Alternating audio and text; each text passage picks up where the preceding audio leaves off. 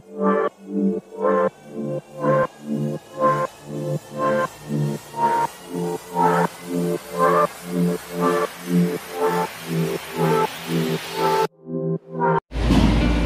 guys, welcome to my channel. May interview tayo gagawin dito sa Anytime Fitness MD. So gagawin natin, nakapag-establishing shot na ako kanina sa labas. So hyperlapse ang ginawa ko. Then yan, gagamitin natin dalawang continuous light and isang speed light na may softbox. 700D, Canon 700D na may 50mm 1.8. Then gagamitin din natin yung kit lens mamaya. Okay. So, unang gagawin natin, shoot muna natin yung mga ginagawa. So, lahat yung workout na shoot natin. Okay, tapos mamaya sa interview, makikita ko sa inyo kung ano yung settings, camera settings, and yung position ng light natin. Okay. So, tara, samahan nyo ko. Shoot muna natin.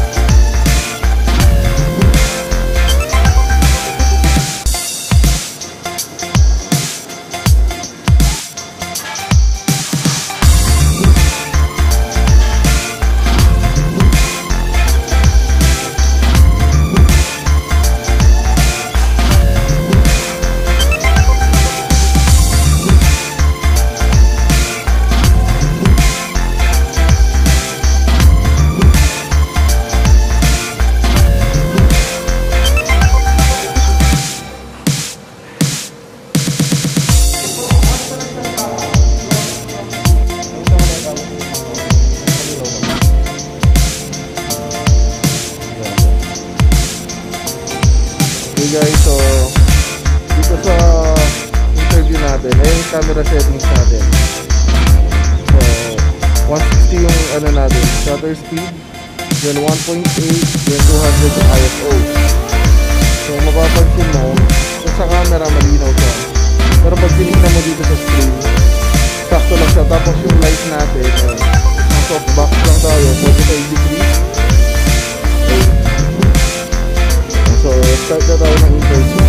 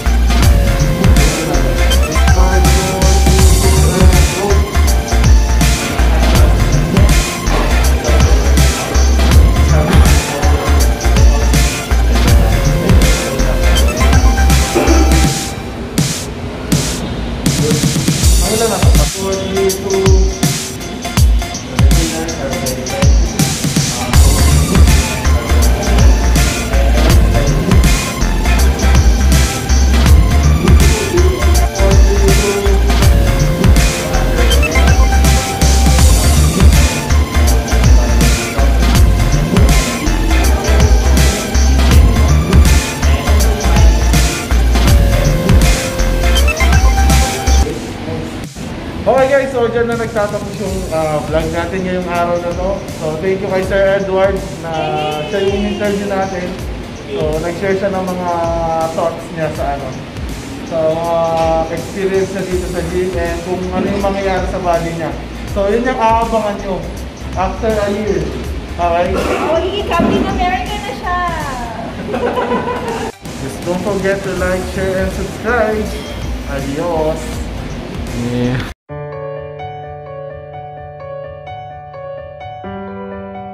My body is a gift from God. I better take care of it. I'm Edward Ferdinand Tamondong, 36 years old. I'm a software test analyst. My motivation is my family. Keeping myself healthy enables me to take care of them and spend more years with them. I also want to look good as a steward of my body and ambassador of Jesus Christ. So my main goal is to lower my body fat anywhere between 10 to 15% and be able to pull myself up without any assist. So I miss hanging out with my friends, and when it comes to working out, it's hard to do all your workout routines inside your house, especially if you don't have all the equipments.